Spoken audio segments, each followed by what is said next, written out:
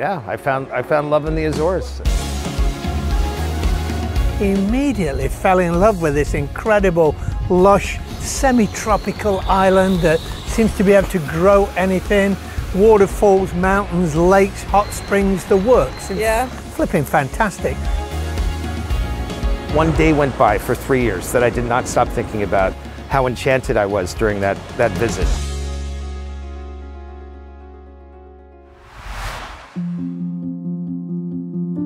Why do so many Americans and Canadians currently relocate to the Azores to live there and to do business there? My name's Alana and I work for Migronis. We're a global citizenship and residency by investment company. So why do Americans and Canadians move to the Azores at the moment? There are so many more flights currently from the east coast of America to the Azores to facilitate this new demand. So it is not about the touristic side of the islands, but rather about life and about business and why people choose to settle here. It's an archipelago of 9 emerald islands in the boundless North Atlantic icy cold ocean. So there's a lot of sea life, there's beautiful nature and scenery around. And so many of the people I met on the islands have said to me it reminds them of the Hawaii of 20 or 30 years ago. It's only 5 hours from the east coast of America, so less than a 5-hour flight from Boston, 3.5-hour flight from mainland Europe. So really quite an easy place to get to if you set your mind to it. And that's how many people actually end up on the Azorian Islands. They start a trip, they have a layover on Fayal or in San Miguel and end up falling in love with the Azorian Islands and settling there. The first guest that I'm going to interview when we get to the Azorian Islands is a gentleman called Anton. He's got a very interesting academic background. He studied international portfolio management and corporate finance from the London School of Economics. He later on did some further studies in humanities in Arizona, started a business in Halifax. Later on, he founded another company, and this company specifically was involved in telecoms infrastructure. He personally dug up half the streets between Midtown Manhattan and Wall Street because they had to lay the conduits for fiber. So those are things that we all use today. So I think it'll be very interesting to see why somebody that has lived in so many parts of the world settles in the Azores, and maybe his love of sailing would explain that. He's a very accomplished sailor, and the Azorian Islands is definitely a hotspot for the sailing community. And that's probably part of the reason why he loves the Azorian Islands so much. So let's go and meet Anton.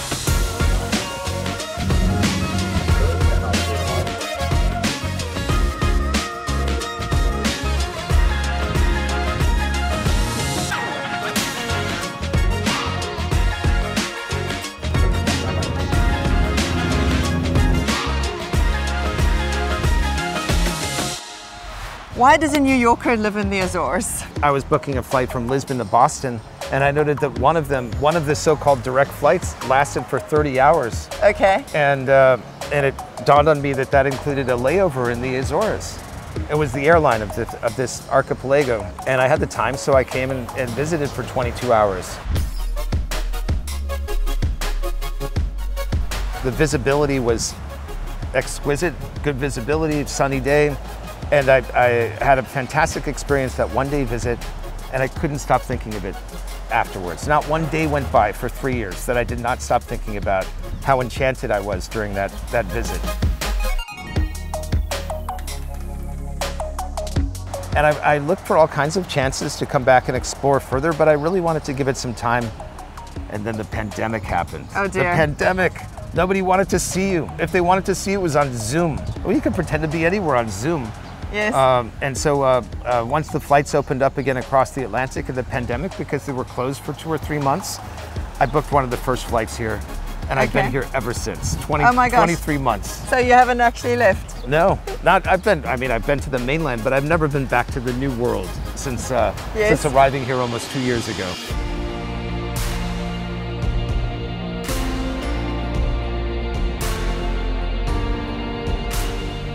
So when you moved here, what were you doing in New York at the time? I'd actually been living in Canada for 20 years. And at the time I had gone to Austin, Texas when the pandemic hit, and suddenly was stuck in Austin.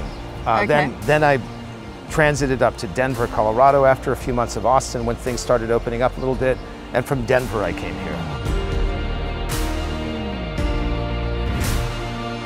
And you wouldn't consider going home? I have not the least interest in returning to life in the States in the foreseeable future. What are the main reasons why you are staying here? What makes this a place that you can live for the next decade or forever? It's better than the rest of the world for me right now. I prefer to be here than in the New World, and mainland Europe's a little bit crowded. The people here are wonderful. I have some fantastic quirky friends with great senses of humor, each of whom is an excellent cook. Beautiful nature, 142 hiking trails in this island. No two are the same, and they are spectacular and life-affirming. If you need to be in the European mainland, which I have to from time to time, it's so easy to get there. The little tiny airport, the car was parked directly in front. You didn't have to walk far to the car. Probably cost €2 to park there while I was, waiting to pick you guys up. Like, logistics are easy. Everything's good. Please do subscribe to our channel and like this video. If you'd like to ask me any questions, please feel free to use the WhatsApp number in the material below. Let's drive to one of your good friends now. Let's go. Let's go visit some friends. Who is a good chef that said he's going to cook us a fabulous lunch. Oh, and he's such a wonderful, wonderful man. One thing that's really amazing about the supermarkets here and about food in the Azores generally is the quality of the fresh fish. And they come boat to the supermarket. Oh, really? To the supermarkets, it really not via middlemen. Like it's amazing the quality. Off the boat straight to the supermarket. And the low price of incredibly high value fish here. This is local fish? This is all local fish. I want to just show the bacalhau. Yeah. So this is the salted dried fish that is used to make a very traditional Portuguese dish called bacalhau. Here are the big pieces. Oh, there's a big one. It's like baby bacalhau, mama bacalhau, papa bacalhau. Oh, and like jumbo.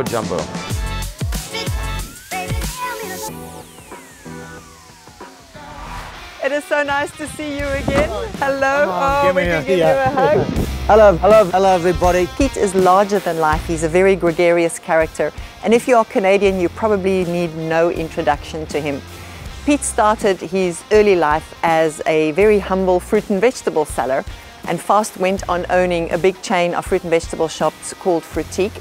He also started his career in national television. Chestnuts, potato, avocados. And that led to his career in the food television industry. So he likes to say that he paved the way for people like Anthony Bourdain when he started his television show, and he graciously stepped down when Anthony, that was a little bit sexier and more interesting, came along. And then he focused on different businesses.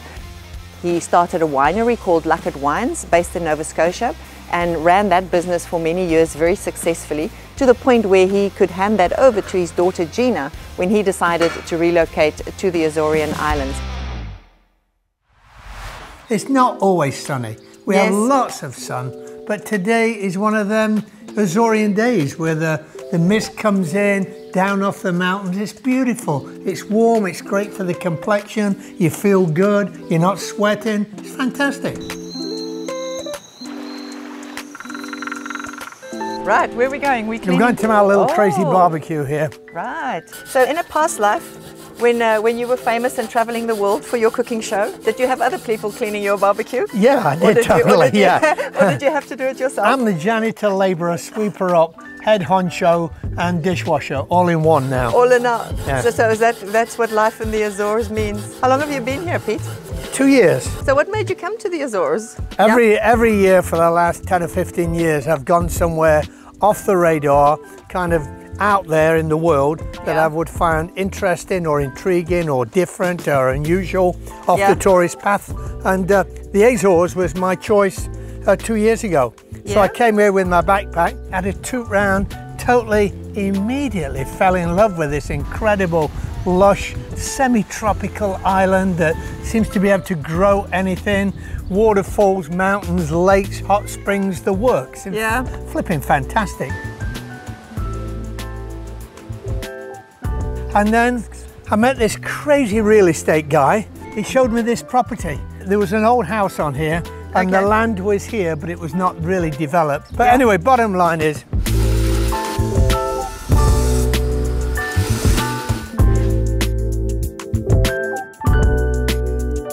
On that day that I saw it, I made an offer on the property. Okay. Yeah, and I bought it. So that was quite Just a spontaneous decision? Just like that. I felt this was for me. And then started growing stuff. Not that I needed too much help, because you can literally grow anything here. Yes, it looks like Mother Nature takes care of, it's amazing. Of most of it. We have bananas, figs, oranges, tangerines, lemons, passion fruit, chestnuts, and more. So we've got a bit of a whole mixed bag of vegetables growing, and tomatoes, lettuce, cucumbers, watermelons, right down to the ocean, cauliflower. So all of this is yours all the way down? I know, hard to believe. I'm like, it's amazing. King of the castle, Do you miss anything about life back in Canada? You know, Canada is a great place, and I built a couple of fabulous businesses there over the years, and I'm really thrilled to be able to live there. I'm always about tomorrow, you know. Yes. And where to next? Where to next? So this could be forever, for a lifetime, or you know, in 5 years' time, I could be tootling off to Borneo or somewhere wild and crazy. Yep. You never know what life brings you. Well, just look at it. That looks lovely. Thought about a restaurant. And, but I didn't want to do a regular sit-down dining restaurant for table dope by people just sitting random. Yes. I thought I want to do groups, special groups that come to a farm-to-table dining experience. Farm-to-table groups of people. So that's going to be your business for the next. And a little accommodation thrown in as well. Okay. So, are you developing the accommodation here? On I've got a few rooms here. Lovely by the pool here. A couple of fabulous suites right on the pool. I've got another little apartment there, and then across the road, I've got an opportunity to build 3 more units, which we're just drawing up plans for now. And how did you find the actual development here? Doing it, you bought the land because you found a fabulous agent that showed you this. But then what came next? It's quite a process. It's a process here of bureaucracy and paperwork. That's some of the, you know, there's no such place as paradise, although you'd think this is, but there's always some little hiccups along the way. So it is a little challenge to get stuff done. And I always like to get things moving. Okay, you know. So not for the faint-hearted then? Well, you've got to be prepared, be a little patient and wait for stuff and do all the paperwork. And if you don't speak Portuguese like moi, it can be challenging. So you've got to make friends with Portuguese people who can help you. That's what I do. So is your pool heated? Not today, Josephine, but it is heated, yes. But I turned it off just a week ago because things were starting to warm up. It was summer and the sun was shining. The tiles are beautiful. So this is all sourced locally on the island, or did you have to bring things from the mainland? This is from the mainland, yeah. Lots of stuff you have to get from the mainland. Oh my goodness, this is beautiful. Yeah. Not finished, but nearly. So this is probably the room that the family all want to stay in for free. Well, actually, we've got the same room on the next door, and then the suite on the other side there. They've all got great views. This is fantastic. So what would you rent a room like this for? Yeah, I've got some kind of ideas, but I've got to do some more research on the market right now. I'd say it's going to be 150 to 200 a night. Okay. Yeah. I think the luxury of the Azores is not in the property, it's in nature. Yeah, so true.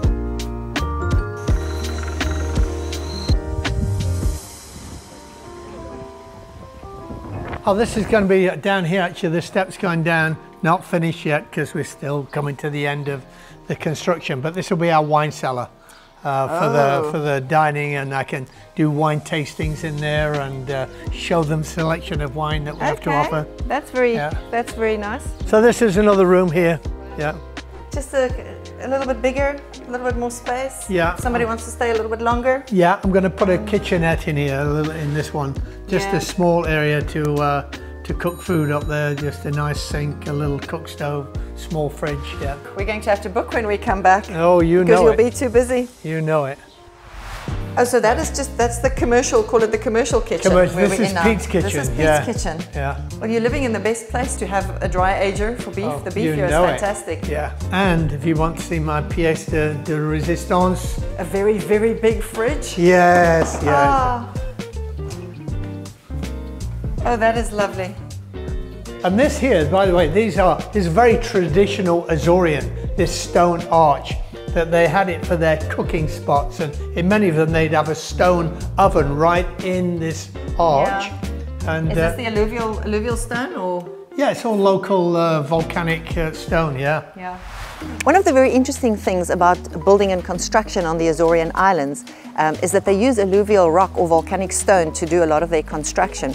Now, obviously there's alluvial stone in abundance given all the seismic activity on the islands. It also apparently retains heat a lot better and resists seismic activity more. And this is also the reason why so many Americans and Canadians are actually of Azorian heritage or background.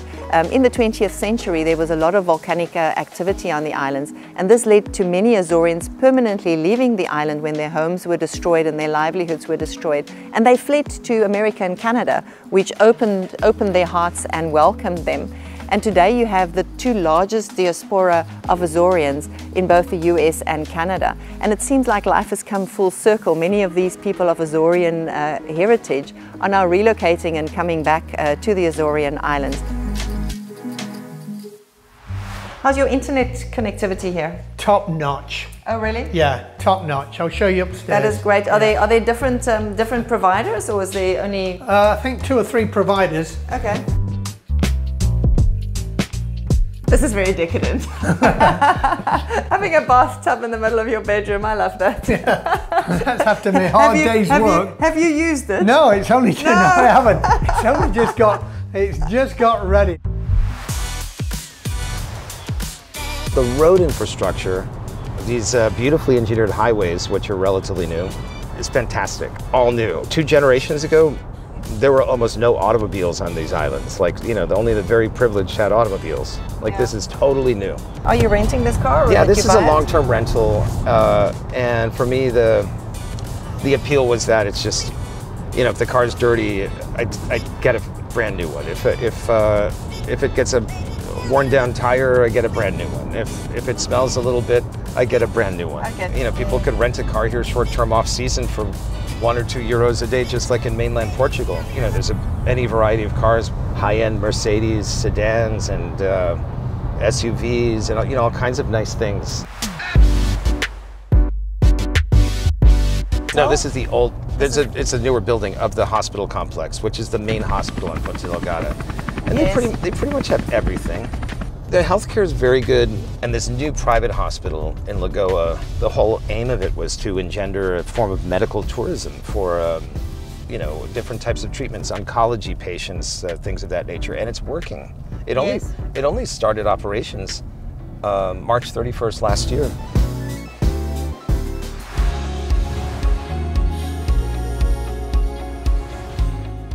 What is it that you're doing here now? Some friends or colleagues and I undertook a renewable energy project here. 2/3 of the electricity is still generated by burning fuel oil and diesel. On the island? On 9 different islands. We'll replace roughly 12% of the power that's generated here. Okay. With photovoltaic power, Yes. you know, solar power, Yes. solar panels on 6 islands. So how do you find the food different in the Azores? Have you picked up any local, is there any local peculiarities or anything? The food ingredients which you can access here in the Azores are fantastic. They're just incredible. The food culture that was already here, I think while there's real wholesome, great food, there's never been an exciting food culture here. You know, it's very sort of, how can I say it and be nice? Peasant food, simple food. You know, lots of potatoes, lots of sausage, lots of blood sausage, lots of pork, lots of grilled food. But nice stuff, but nothing that really wowed me. But since then, I found a couple of great restaurants in to eat. Otaka. Oh, have you been there? Otaka, nope, I have not. So that's a place to visit? Absolutely, first class, world class, incredible cuisine. But no, the food culture, it's interesting, was not vibrant, but I think along with tourism, which seems to be coming alive, because I just see the potential. The potential is incredible. It's like the lost world, this is when it comes to tourism. Yeah. It was off the map for the whole world. Nobody knew about the Azores until all of a sudden. It was a sleeper, what I call a sleeper. Yeah. It was just unknown, and for some obscure reason, aeroplanes weren't landing here and tourists weren't coming, but it's happening. I've seen in just 2 years that tourists are arriving, which is good and bad. Because we don't want it to become a Canary Islands or Madeira, because there's definitely a lot of magic about the Azores, just as they are, with this great natural beauty around you. But I do think there is potential for a certain type of tourism. We get to my favorite topic, which is taxes. So this is take 10, because I am continuously told that I have to smile. And I said, but nobody smiles about taxes. Somehow I am wrong. If you are considering relocating to Portugal or the autonomous region of the Azores, which is part of Portugal, you will benefit from the non-habitual residency program, also called the NHR.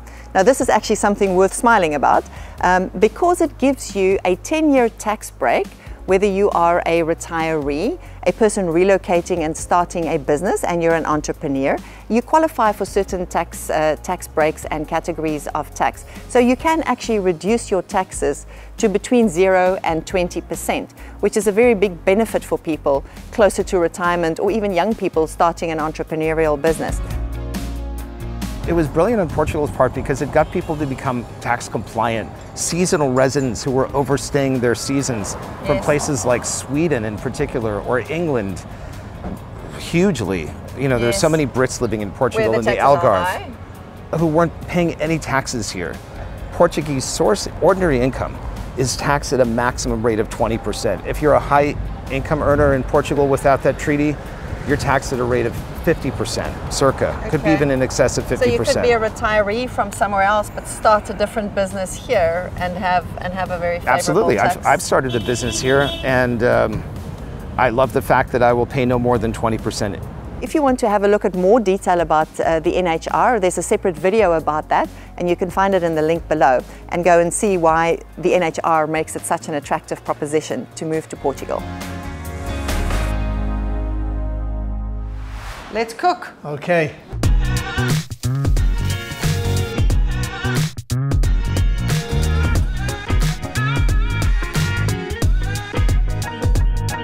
I think we need to crack a bottle of wine now. You've been working hard.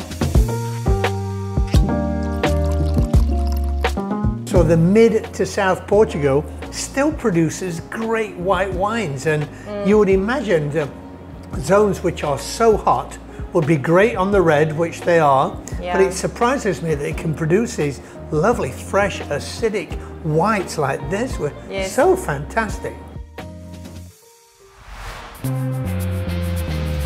We're going to remove them prickly tops, and then we're going to cut this one right in half. Remove all that fluff in the middle. I'll lose all these leaves. That's what we're looking for. Yes. Put the lemon juice to it. Dunk it in boiling water, then I pat it dry and I let them cool. Then I make some tempura batter. Then in the tempura dip. And then you serve it just as it is. It could be as plain Jane as mayonnaise. Yeah, it could be a little garlic touch, it could be a little tzatziki, whatever tickles your fancy, but it needs a little dip to give it a bit of life. Excellent, so now I know what to do with the artichokes in the Azores. The new Ilana and Pete cooking show coming your way soon.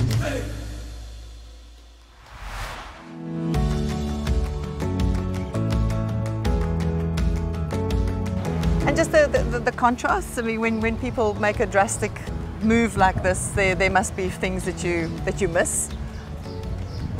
Not really. No? Not anything that I can explain to you. There is nothing that I miss from North America at this time. Yes. If there's occasionally something that I need, some consumer product, and I can't get it here, I'll ask someone who's flying out here to bring it for me. And they're generally very portable things. Yes, and does Amazon deliver here? Oh yes, yeah, the best ones are from Germany and from Spain. Yes, and it's just like... I have found that too. Muy rápido, very, very fast. So do you miss anything about your past life? No, because I've got so much to do here. I'm a bit of a dreamer, you know, of what a place can be and what it can become and what it can achieve. I love building stuff, Yeah. and that's the forte in my life. When I've got there, you know, maybe I start looking for something new again, but to build something from nothing, scratching and scraping, clawing your way up and trying to create something out of nothing, that's my cup of tea. So, satisfying. Well, there's 8 more islands for you to go and do the same on. yeah, I don't know. I've only been to one of the other islands. So you moved here on your own, and you've been here for nearly 2 years. Yeah, I've been working my ass off. Like I work 6+ days a week. Yes. On this project, and that's part of what has made living here so simple. Because I think Freud defined happiness as a balance between love and work. I couldn't imagine moving here and not having, you know, something interesting to work on. Did you find love when you moved to the island? Yes, the short answer is yes, but not just for one person. And not that I have multiple lovers, but I have some great friends whom I genuinely feel that I love. I have a gang here of people who are all of whom I love. And I have met a category of Americans here over and over that are not merely American. They're multinational already. They've been traveling, who are not monoglot in their thinking or in their culture, who don't try to impose their expectations about consumerism or politics or culture on the society that they've adopted to live in. Those are the ones who are finding their homes here in my limited experience, and I would count myself among them. Oh, back to this topic of loving oneself.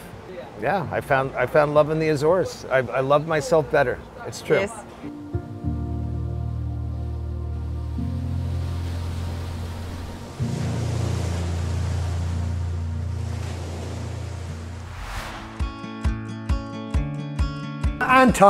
Anton, come and join us. There we go. What a surprise. Glad you joined us, Anton. Let's thank you have a glass. Thanks for having me over. Cheers, Pete. Thank you so much for cooking. Anton, thank you for hosting and driving us around. My simple pleasure.